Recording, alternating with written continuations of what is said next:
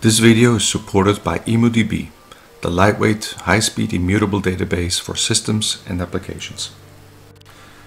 Hello everybody, welcome back to the MoShix mainframe channel. This is MoShix. In the 70s and still in the 80s, memory was extremely expensive, and that's why a lot of applications and operating system facilities were designed to use memory as intelligently and scarcely as possible.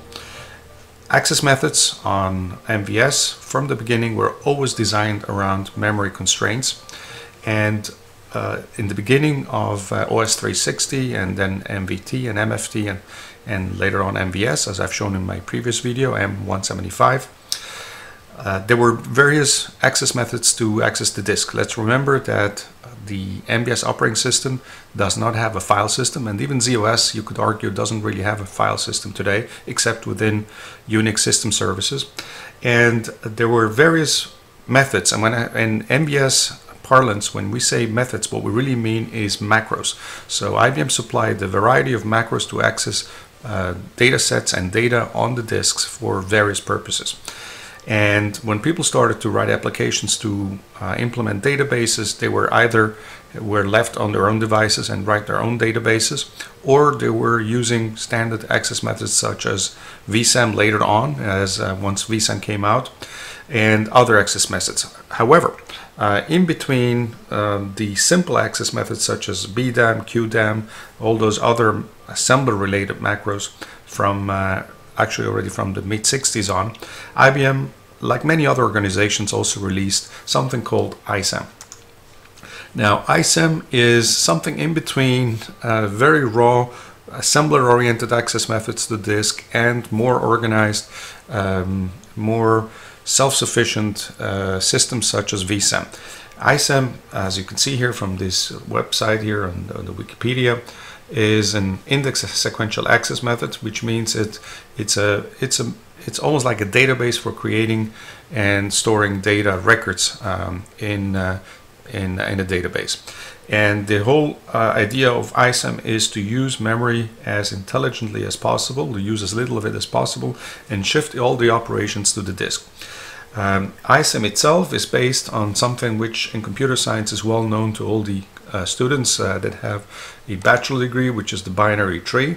Binary tree is a way to store data so that you can have access to find the records as long as the binary tree is balanced in something called logarithm of n. So within, if you have, let's say, 32-bit of access, how to put it, if you organize your data within 32-bit, then you'll find your record entry within log n, log 32-bit. So B trees already existed in theory in the 60s and probably even in the 50s, and so IBM implemented B tree for ISAM. There's many other examples of databases to this day which still use binary trees. And by the way, binary trees also used underneath, I want to say, most databases today, such as Oracle, SQL, DB2. At the very, very basic level, there is still a binary tree in somewhere. Now, as you know, the advantages of binary tree is fast search. However, once the binary tree becomes unbalanced, you will have to reorganize the tree, and that's, to this day, is something that many databases now and then will still need to be reorganized to become faster again. So binary trees and ISAM organizations, index sequentials, exists not only for MVS but also, as you can see here, for Open VMS, and there's many databases that still use ISAM to this day. Berkeley DB, everybody knows Berkeley DB because it was included in many early Unixes, uses ISAM. Btrieve, I've used this database myself in the past on Windows, maybe 20-25 years ago. MySQL has also an ISAM implementation. Rema, those people who used that in the, I think, in the 70s. Superbase, of course, and many other databases. DBase, who hasn't done any DBase programming in the last 30 or 40 years or so. So there's many implementations of ISAM. It's still out there. And the advantages of ISAM is when you create the database and already have your records sorted, then it becomes extremely efficient database. And the more you start adding randomly records, the more inefficient it gets. IBM fixed some of that by in parts putting in pointers to blocks on the disk itself to make this extremely fast. But of course that means that you couldn't just simply copy a data set from one disk to another. You would have to reorganize it before you could access your data again. But there is so much to say about ISAM. There's so much to study. I recommend you start with this Wikipedia page, and then there is many research papers on this subject of ISAM and other implementations of binary trees.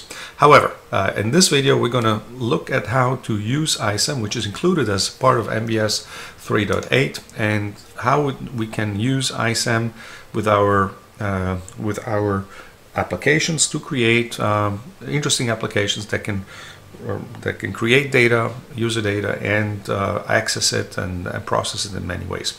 We still have VSAM, of course, but the big advantage of ISAM is that our compilers that we have in MVS 3.8, the COBOL and PL1 compiler, already knew about the ISAM organization on the disk, so that is built into the compilers, whereas VSAM is not built into the compilers, as we know. And Professor René Ferland, whom we hear shortly in this video, also already made a couple of videos on how to use VSAM through an assembler routine, but that's a little bit, it's doable, but it's not built into the compilers, whereas ISAM is fully built into the compilers and can be used today. I myself did quite a bit of programming on ISAM back in the early 80s. We were right then in the midst of shifting use from ISAM to either VSAM or to IMS DL1. And if you have ever heard of IMS DL1, which also uses at its core binary trees, IBM IMS DL1, you will see that there is a database called DL1. And so when I started programming in the early 80s, we were in the process of moving to either ISAM datasets to either DL1, which needed extensive organization and software to move the data from ISAM to DL1, or we were moving to VSAM, in which case you only needed to change the JCL, but the software didn't need to be changed.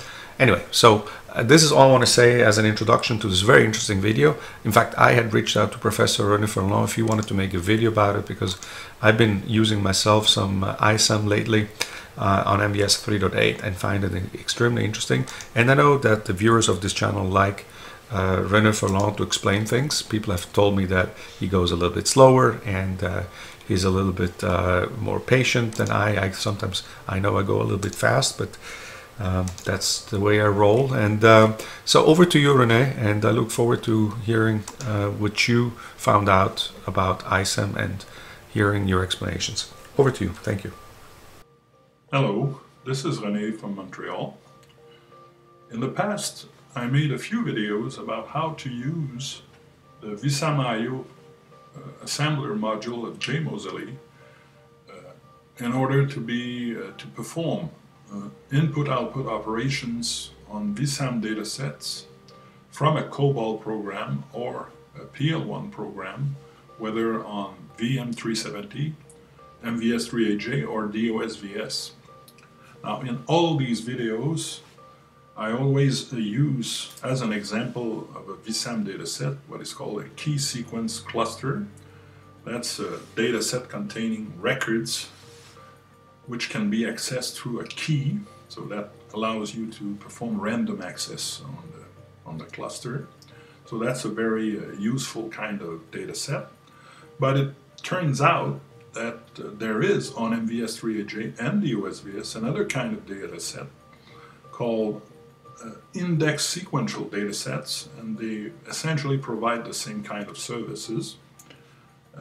These are older data sets, and they use an older data access method called ISAM, index sequential access method.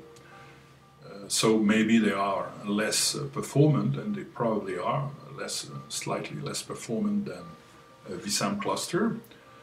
But the nice thing about them is that they are fully supported by the compilers, the COBOL and the PL1 compilers we have. So it's possible to use them in a COBOL program,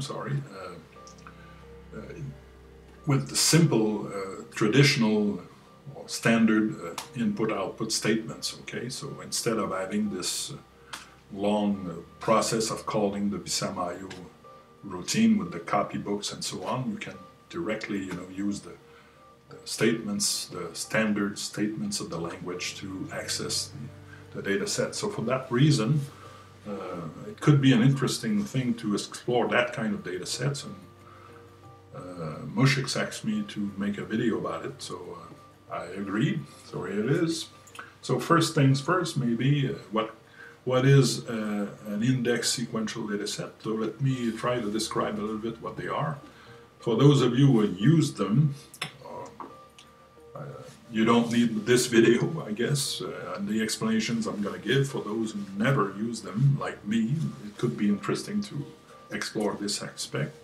So the best place I've found for information about them are the Programmer's Guide, both for COBOL and PL1. PL1 is the one I read mainly. So if you look here in these two, that's the Programmer's Guide for the COBOL compiler we have and the Programmer's Guide for the PL1F compiler. And if you go here, let's say on page, if I remember well, page 100, there is a section about index file processing. So it explains what is an index file and everything and how to use them in a COBOL program. Over here, in the PL1 Programmer's Guide, if I go there, 130, there's this section on index data sets, and they explain pretty well what they are, and they give also examples on how to use them from a PL1 program. So let's go through the explanations a little bit together. So if we go to the next page, we have here a picture. I hope it's big enough. I don't want to change the size of this because it's going to be a mess, or maybe I can do a little bit more. Let me try to increase this for you. Okay. Whoa. You see, that's my computer is going to answer. All right. So this is a graphical representation of an index sequential data set. It's a simplified example, I guess, but it gives the main ideas. So the index sequential data set is composed of records. Each record has a key, and they are stored in order of the key on cylinders. Okay, so this one has 12 cylinders. Okay, and each cylinder, this is a simplified version, has 4 tracks, and you can see that the first track is a track index or an index. There are 2 tracks containing records, 4 records per track, and there's this overflow area that I'm going to explain in a few minutes. And then you have the cylinder index and the master index. And the numbers you see over here, 10, 20 up to 200, these are the keys, okay, the keys of the records.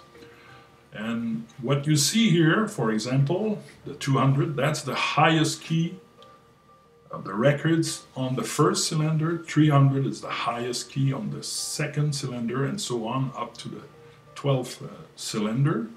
And in this master index, you have also the highest key, but on the first group of 4 cylinders, 900 is the highest key on the second group of 4 cylinders, and so on. Okay, so let's assume, for example, you want to locate this record with key 190. You just look over here.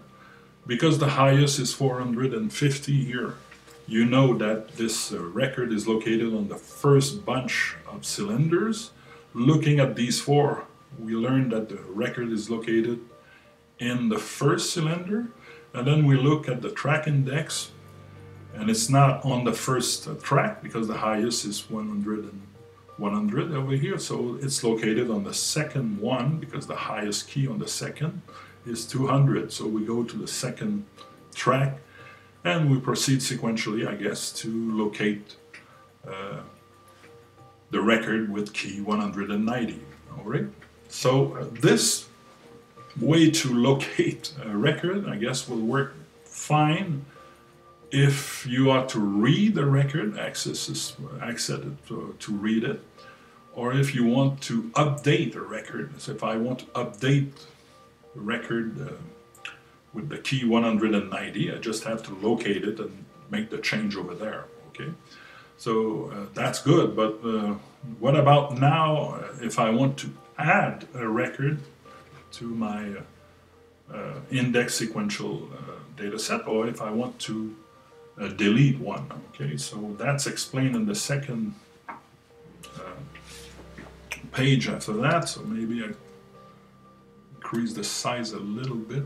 Okay. All right. So this is how it is done. Oh, okay.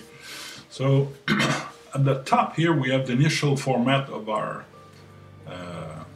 cylinder. So you have the overflow over here, you have the prime area with the records, 4 per track, and then you have this index that gives you the highest key for the first track, the highest key for the second track, and this overflow entry, which will become clear pretty quick. Okay, so now let's assume we want to add 25 and 101. Okay, so 25 should go in between 20 and 40. Now it's very important that in the cylinders all the records are stored in order of the key, because that's the way we locate a record using a key. Okay, so if we are to update, somehow add a record, we have to preserve this order somehow. So the idea how that is done is, well, the record with the key 25 should go in between 20 and 40 here, so the system will put it there and push, I would say, visually, push the records to the right, I guess, but not to the right on the real disk, but on this picture it's going to push the record to the right. And of course this record with key 100 goes beyond the first track, so it's going to be stored in the overflow because it overflows the first track. And the same thing will happen with record 101. It has to be put at the beginning of this track, so it's put there and all the other ones are pushed this way, and the last one, 200 here, is going to be stored in the overflow area. But now we have to update the track index. So of course 100 is no longer the highest key on the first track. The highest key is now 40, so we update this, and the same is true for the second track. But we also have to give the highest key, now that's difficult for me to say, but the highest key of the overflowed records of the first track in the overflow area. So the highest key of these of the tracks, the records that have been put in the overflow area from the first track, we give this number here, and we also provide, I guess, the update, the position of that, the position not at the highest key, but the first record of the overflow records that have been stored in the overflow area for the first track. Okay, and the same is true for the other one. And now if I want to add, let's say 26 and 199, 26 goes in between 25 and 40, so we put it in between, push 40 in the overflow area.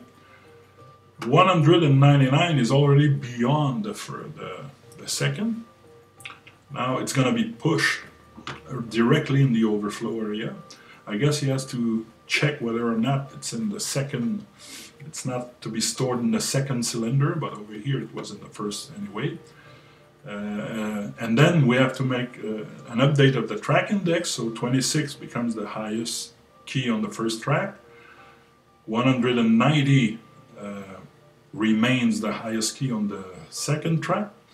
The highest key and the overflow for the first track and the second track remains the same, but now we have to update the position of the first record, the first overflow records of the first track and the first overflow record of the second track. So now the first overflow record is located in record 3, and the same for the second track. And over there you can see that not only do you have the record itself, but you have a pointer to the next record in the overflow area. Okay, so what it means, okay, so that's how we add records. That's the adding a record process, I guess. So basically we just insert the records and push everyone into the overflow area, and the regular I'd say the regular records stored on the prime area are accessed, sequentially along the track, sorry, but the overflow records, they are accessed with a chaining mechanism like this. Okay, so this is a mixed organization. What happens if you want to delete a record? Well, it's not going to delete it as such. I mean, if I want to delete 25, for example, it's not going to remove this 25 and push back every one. It's just going to mark this 25 as deleted, and the information will remain there. This will not be so bad in the sense that if you want to add a new one, a new record, and it turns out that the position of that new record could be at the place of a deleted record, or a record marked as deleted, then he's going to use that space instead of pushing everyone into the overflow area. Okay, so no need to perform a real delete and then push back all the records. That would be long. So instead we mark it as deleted and use the space eventually if we need to add new records. But of course, if you add several records this way and delete records and so on, you can imagine that you will have an index sequential composed of, let's say, regular records on the cylinder, and then all these records in the overflow area. That's going to be chained this way, so the performance to locate records will possibly degrade as the data set is increased in size and so on. Not only that, but there are some room over here. This room for the overflow has to be allocated at the beginning, so you cannot dynamically increase the size of the overflow. What's possible is that you can add an independent overflow. That's what I'm going to do later. But even then, this independent overflow has to be allocated first, so there is a finite amount of room to add records. So there might be a point where all the overflows are full and you cannot add any more, and even if there are some room left, the performance degrades. So in that case, what do you have to do? Essentially some garbage collection, I would say, or you just have to reorganize the index sequential data set. Okay, so the way we do it, we essentially apparently unload the whole thing on a tape, okay, in a sequential data set on a tape. Then you scratch this bad index sequential data set, you allocate a new one, bigger, with a larger number of cylinders and so on, and then you restore, or you load back your ISAM data set into this new data set that you just allocated. There is a special utility on the system called IEB ISAM that you can use for that. So, and it's not so bad, because if you think about it, when you unload it on tape, you create yourself a backup of this data set. So I guess in the past you had to do this from time to time, if you had a big ISAM data set and so on.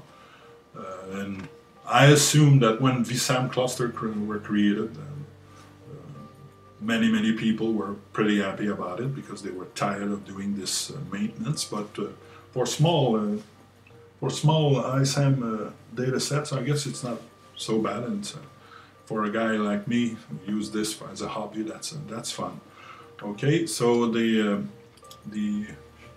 ISAM program, that's a specific utility. You can use it to create a backup, to create a new data set from an unloaded data set, and you can also copy an ISAM data set with that utility, and you can print it. So it's possible if you have to reorganize the index sequential data set, you make a copy to a new one, then you scratch the first one, and then you change the name of the new one to the name you want, and you're okay, and you don't have to use a tape, but you don't have a backup either. Okay, so that's it. So let me now explain how to allocate an index sequential data set, because you can't do it from a review front end, you know, like we do for physical sequential or a partition data set. You cannot use VSAM also to allocate that, so you need to allocate differently, because this existed before VSAM. All right. So maybe I just hide this. All right. Oh, okay. So to perform the allocation, I'm going to go through different jobs, okay, which I have stored on the host, is on my Macintosh here. So let me show you. So I have a first job that's going to create a physical sequential data set containing the records of my ISAM data set. And then there's the second job where I'm going to allocate the ISAM, the index sequential data set. And then I have to load, that is, I have to take the records in the physical sequential data set and store them in order in the new index sequential data set. I'm going to print the result just to see, and then I'm going to show you from a COBOL program how you can read and update records on the index sequential, and how you can add a new one. Okay, so let's go through these programs. I'm going to submit them from the card reader and look at the output here in this Hercules 01, or no, 03 I believe I use. So let's take a look first to the first one. So this is just a very plain, simple program that uses IAB Jenner to copy from the card reader into a physical sequential data set that I'm going to allocate at the same time. All these records. The key for the record is here at the beginning, the first 5, and then you have the name and some information. I took this from a book, so all right, and the allocation is over here. So I'm going to put these records into a physical sequential PS over here, and that's going to be a new one that's going to catalog and so on. So let's run this job.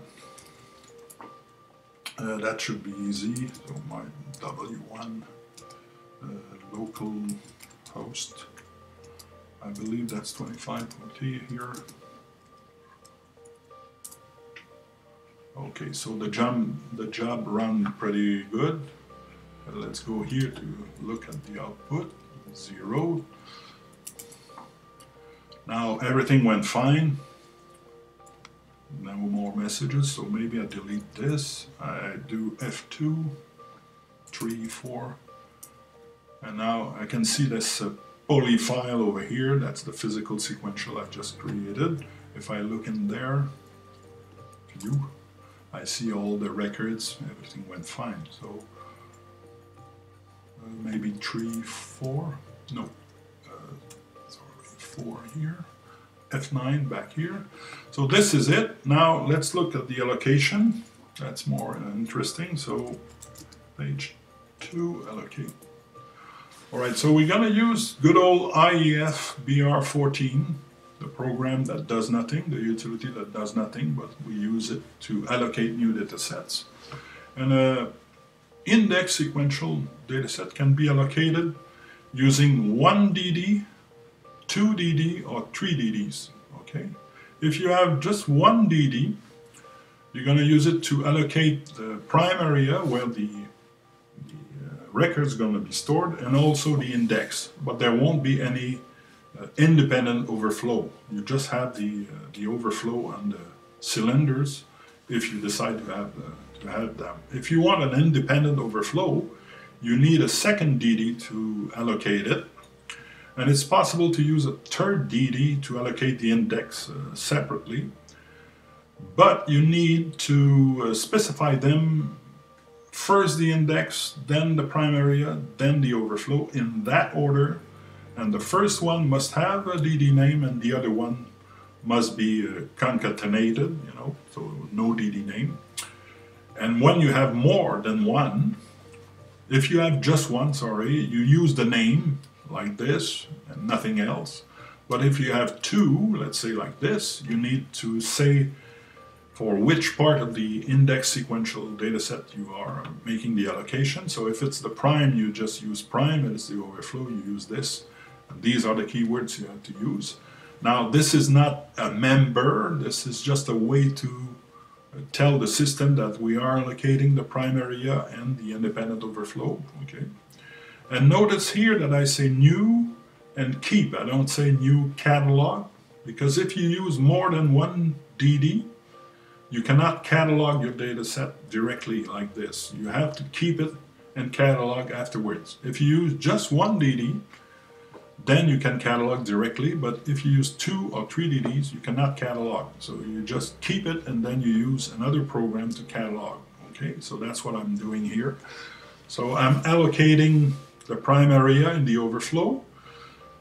When you allocate, you always allocate in cylinders. So you cannot allocate in tracks, you have to allocate in cylinders because it's a composed of cylinders.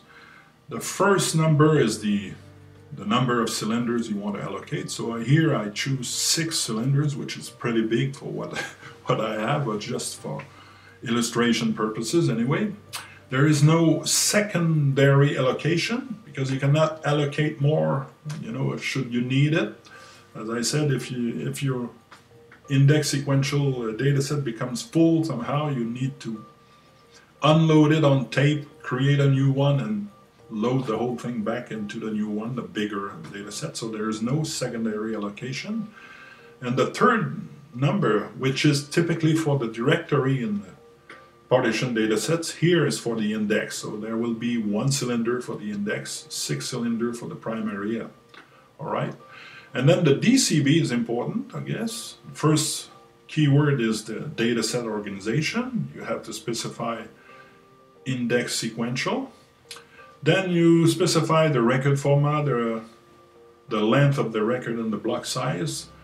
In index sequential dataset, you can have records of fixed size or variable size, and you can have them unblocked or blocked, so that's possible.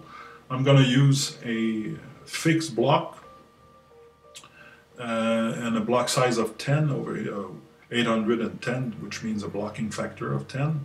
And as you can see, there is the length is 81. Now the records I just loaded here, you know, in that physical sequential data set were 80 character long.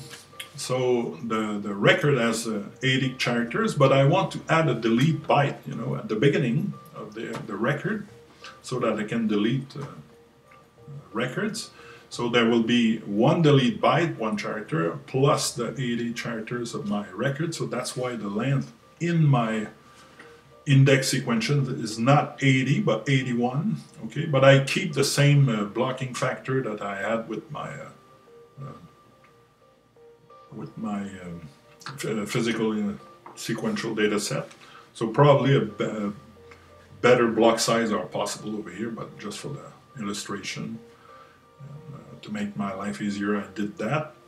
And of course that's not enough, because I need to tell about the key. So I need to give the length of the key and the position of the key, the relative key position, that's the RKP parameter here. But of course, if I specify 0, it means the key starts at the first character, but that's not the case here because the first character is the delete byte. And if you have a delete byte, it's always the first character.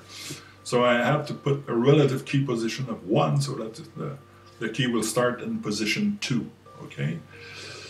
And then you have information here, NTM, that's the number of cylinders in the groups of the master index. So because I decided to have a master index, I have to say how many cylinders, you know, there is in a group, so I decided it's 2. So there will be 3 groups of 2 cylinders over here. And I also say that there will be 2 tracks in a cylinder for the overflow. All right, so that's fine. And then I have to specify this guy, which is very important. That's the optional service parameter. So the letters are described in the JCL manual, you know. So I means I want an independent overflow. L means I want a delete byte. M means I want a master index. Y means I want a cylinder overflow, and W is means I want some write check or something like that. Okay, and there are other parameters that you can specify there. And then we allocate the independent overflow on the same disk. I allocate just 1 cylinder in this case, and of course there is no secondary and there is no third parameter here because there is no allocation of index. And the DCB must be the same, but instead of recopying it, I just make this this connection, you know, I just say use the DCB that is in this DD, you know, the DD ISAM dataset. So that's that makes my life easier, I guess. And if I had an index, I would have, I guess, ISAM dataset DD with index and all this, and then after that I would have the prime and the overflow with that reference over here. Okay, so that should allocate my dataset, but the dataset will be empty and it will not be cataloged. So if I want to catalog it, I can catalog it with review front end if I want. So I would have to run the job to allocate it first and then manually catalog it with the facilities of review front end. But I can use this utility over here just to catalog the data set. Now it has the sysprint and the sysin as many utilities. The instruction is to catalog this data set located on this DASD, and I have to make an allocation for the DASD so that the program knows about it. And I just specified the unit and the volumes here, but I also have to specify a disposition parameter, because I don't know if I set this in another video, but if you have an allocation like this, and you don't specify disposition, then the default disposition is new delete. And if I use a new delete in here, the system will think that I want to allocate a data set, which is not the case. So I have to specify a disposition parameter so that it's not the default one, okay? So let's run this job to allocate the data set. So I'm going to do this. That's 2, huh? Let's go back here. Condition code 0. I think I checked the job before the video. Select. So the allocation went fine and the cataloging went fine, so that shouldn't be that much, because of course IEF BR14 doesn't write anything, and the other one will say a normal end, so that's okay. Let me purge this and go to the other thing. I should see now my poly ISAM data set. It's cataloged because I see it, and now you see there are 240 tracks. We had 6 cylinders for the prime area, 1 cylinder for the index, and 1 cylinder for the overflow. So that's 8 cylinders overall. This is on a 3350, so each cylinder has 30 tracks, so 8 times 30 gives you 240, and you can see that you have this IS over here. Okay, it's fully used and with the proper, and if I try to look at it, I don't think I can do. He's gonna complain that he can't read this if I'm right. Unable to open the dataset. So you cannot look at it with review front end, but you can print the content, you know, once it is loaded, of course, with this utility. So let's load it. Now to load the ISAM dataset with records, you can use a COBOL program for that matter, or a PL1 program. And maybe this was the way it was done at some time. I don't want to do it here, so I'm going to use a utility instead. But it could be done with a COBOL program, of course. So that's what I'm going to do. So I'm going to not use a COBOL program, but a utility. So let's take a look. I'm going to use a special utility called IEB DG. DG stands for data generation, or generator maybe. So what it does, it basically creates a data set using some kind of information on how to organize the records of the data set. So that can be used to load an index sequential data set. If you have a VSAM cluster, you can typically use the repro command to perform that operation, but over here I'm going to use IEBDG. So how does it go? You have the sysprint and the sysin, as it's very typical with the utilities. And of course, a DD for the sequential data set where I'm going to take the records, and a DD for the index sequential data set. And as you can see, of course, I'm going to have this position of old here because it already exists and I want to update it. And I also specify the DCB organization over here, because there are occasions when, especially with this utility, I believe, you need to specify that this is an index sequential data set. You have to write it explicitly in the DD. In some cases, you don't need to do it, but it's not clear when you need and when you don't. So I read somewhere in the book, you know, it's better if you write it always. So if you have such a data set, always specify the organization in the DD when you will need it, of course, if you allocate, but if you use it afterwards, specify it, because if you need it, it's going to be there, and if you don't really need it, it's not going to hurt anyway. So just make, I took the advice and I'm going to use it all the time, okay? And over here we have the instruction to build or to load. Essentially we say that we're going to take records from this guy, sequential int, and put the result in the index sequential data set. Then there is these two FD, so that's a field definition. So I define the byte 0, which is just the delete byte. It's of length 1, it's located position 1 on the output record, and I'm going to put a low value there. Okay, so that the record is not marked as deleted. And then I define the second field of length 80. That's going to start in position 2, and it's the value of that, or the characters that, you know, that compose this field will be taken from this input data set, sequential input data set, starting at location 1 on the input record. And then I create the output record by combining the byte 0 and field 1, these two fields together, and it should create, you know, it should output the record into the index sequential data set. Now notice, however, it's very important that this sequential data set over here is already sorted, okay, because we have to store all the records in order in a ISAM data set, otherwise it's not going to work. And to be honest, I haven't tried to store it when it's not sorted by the key. Maybe he's going to complain.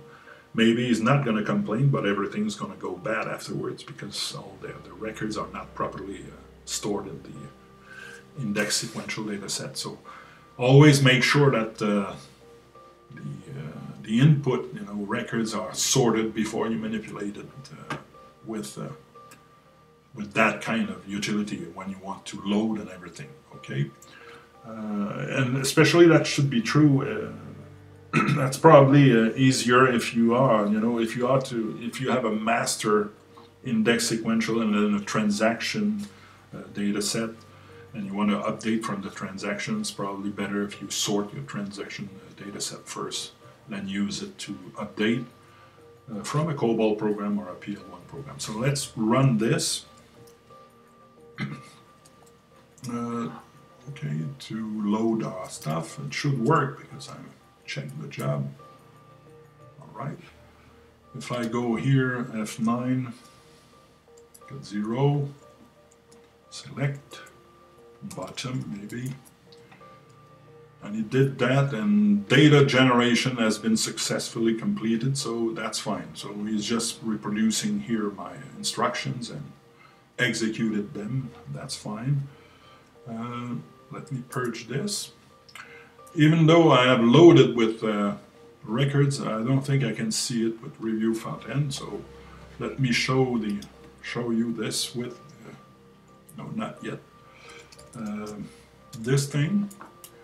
We have this utility IAB ISAM that we're going to use to print the records. So you have the sysprint, and you don't have a sysin in this case. It's one of the few, if not the only utility where you don't have a sysin. Okay, and you take as a first unit the origin.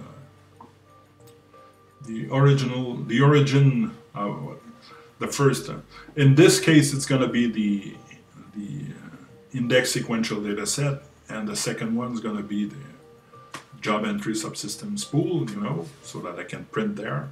But let's say I want to unload. I would put here the index sequential, and the second one would be the tape. If I want to load, I would put the tape in first, and then the index sequential in second, and if I want to copy, then that would be two index sequential data sets that must have been allocated the first, I guess, or maybe you can allocate the second one over there. But there is no sysin. The sysin, as I said, so the parameter is always specified at the exec card with the parm here. So it can be copy or load or unload or print L to print. And you have this N over there. What it means is that, as you know, when we try to print, you can imagine when you try to print the record of an index sequential data set, the system has no idea what kind of information is stored on the record. It knows about the key, but not about the rest of the record. So it could be characters, but it could be a numerical data stored in internal format or anything like that. So by default, the utility will print the record in hexadecimal format, okay, unless you specify this n parameter, in which case it's going to be printed as characters. It doesn't make sense if you have internal data on it, but in our case, all the data is stored in character format, so it's going to be good for us. All right, so let me run this job now, and we're going to see, hopefully, the result. Okay, so here it is, got 0. If I select and I go at the bottom, and you can see the records now, okay? All right. So we have record 3, record 4, record 5. In each case, we have the content here, the keys at the beginning, then the rest, and you have this dot over here. That's the delete byte, which is not printable, so it's just written as a dot like this, okay? So now we know that this data set is properly loaded, so we can access it to read the records or update a record or add a record with a COBOL program. So let me do this, purge, sorry. Now let's go here. So we have these two final programs. That's 5 and 6. Of course, I'm going to make these guys available. So let's take a look at 5. All right.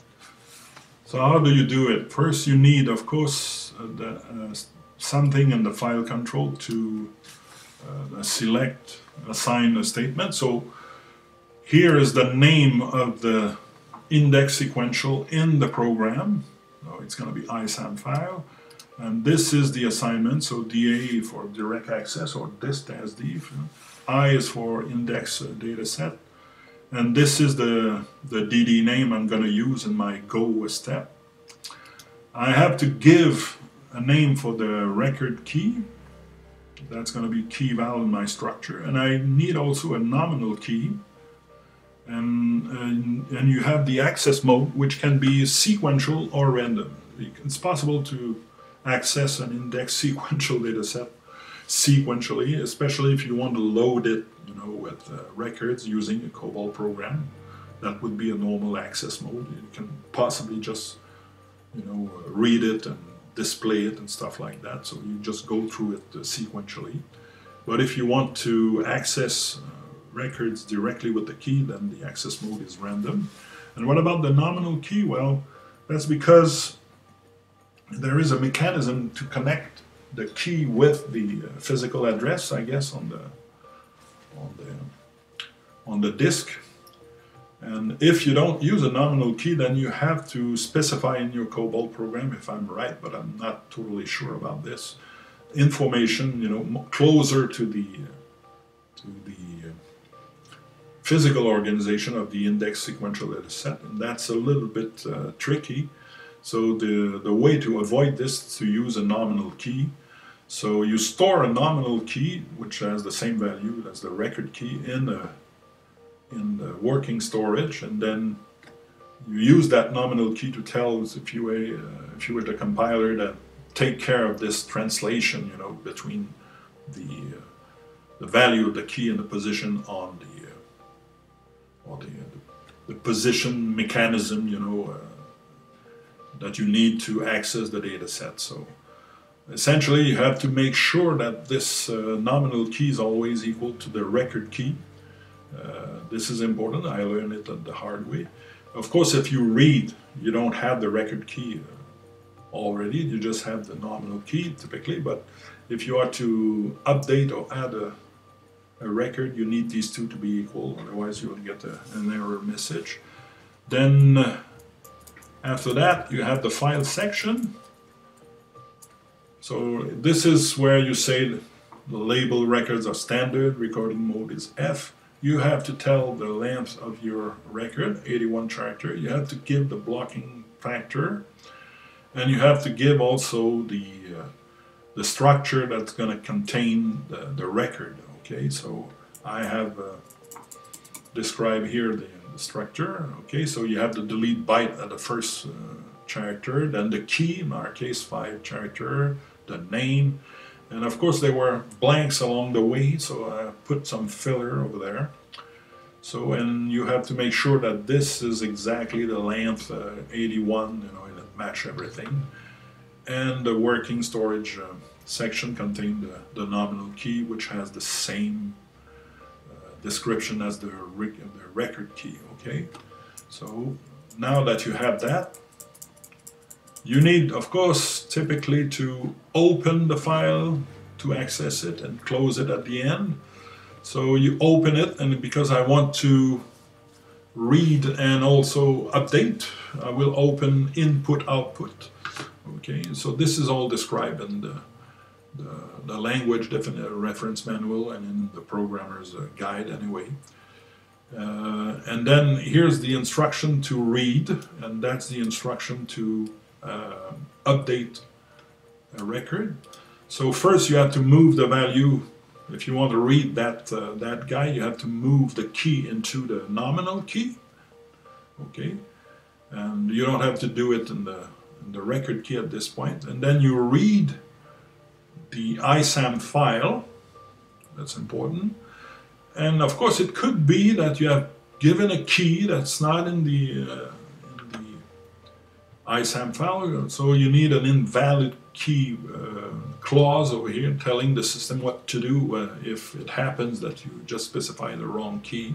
In this case, I say perform this paragraph over there, which is not the best thing to do, I guess, because I continue afterwards, but anyway, just to make it work. And when I have the record, this read will fill the record over here, so I will just display the name and the first year, okay, to see that I have access to that. Then I'm going to change the field over here. So the value, I believe, is 74. I'm going to change it to 69. All the other components remains the same. The nominal key is still 13009, and the record key 2. So I can rewrite. That's the verb for updating.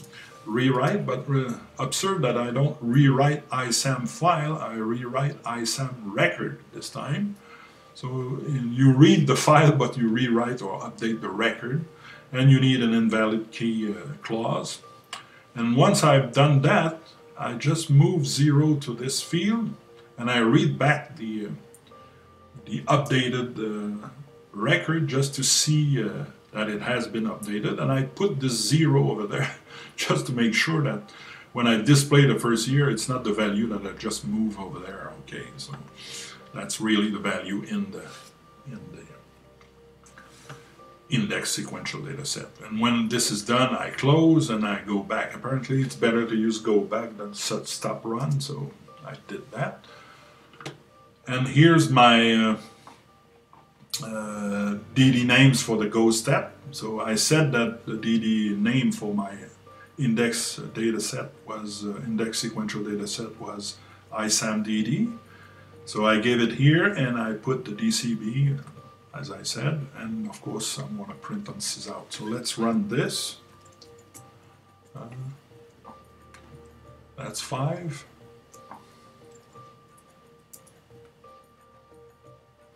Okay, let's go here, 0, and I select and I go bottom. And you can see that initially the name was Tina Reid for the year 74. I changed it to 69, so now I have Tina Reid with the year 69 and everything went fine, okay? So that's how to read and update. Now suppose I want to add a record. First, that's the last step, I suppose. Here's the page 6, I guess, page. I still have the same control, file control, and file definition and ISAM record and everything. I use it, I open I/O. But now, of course, I need to fill all the fields of my records with the proper value, because I want to write a new one. So everything must be properly filled up, I guess. So I move a low value to the delete byte, which means I don't want it to be marked as deleted.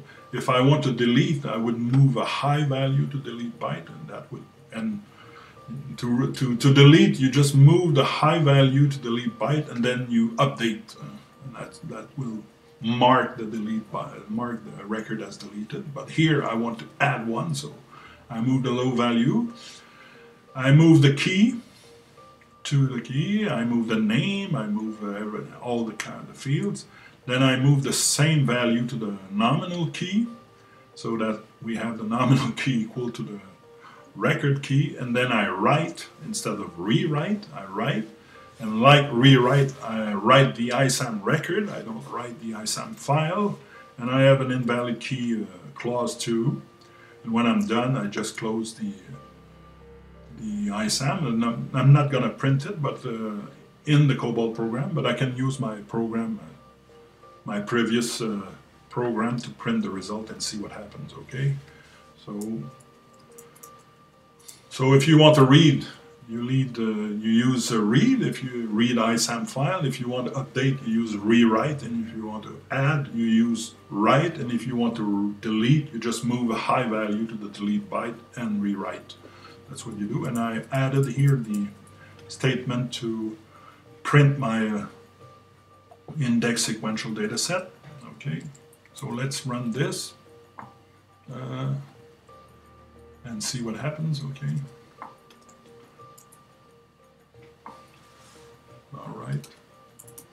All right, so, and now I select this and I go at the bottom. Now it's 0 everywhere, that's fine, but the COBOL program doesn't print anything. So it's just this utility that's going to show me that the record has been added.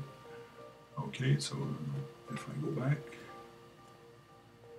now you can see the first record was Tina Reid, and then mine is just located in between, maybe down 5, between Tina Reid and ID Janney, or N Janney, or no, I don't know.